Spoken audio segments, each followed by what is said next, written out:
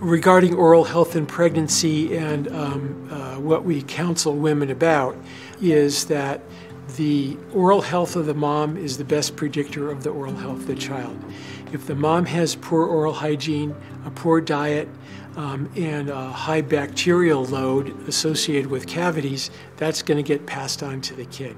Kids start erupting their teeth at about 6 months of age, and their oral flora starts to resemble the oral flora of their primary caregiver and family at about that time. And if the child is in a family with high dental disease, the kid's going to be set up for that too. Periodontal disease, particular, is associated with a number of poor pregnancy outcomes.